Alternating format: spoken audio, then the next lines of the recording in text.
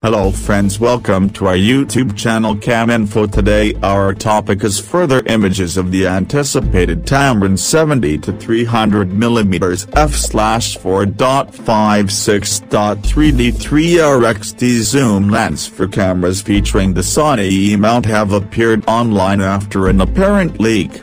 Development of the lens was announced back in August of this year, where it was suggested a launch date was planned for autumn of 2020.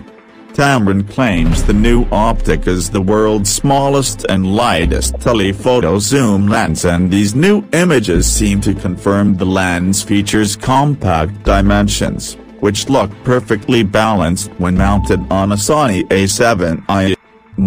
Discover what's on at the photography show with the official show guide. Since the lens is more than adaptation of an existing DSLR lens, it has been designed with mirrorless cameras in mind.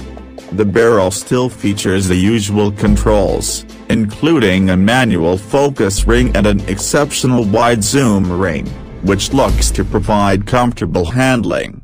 When it is launched, the lens will complement existing Sony E-Mount lenses in the Tamron range, including the 28 to 75mm f/2.8D III RXD and 17 to 28mm f/2.8D III RXD.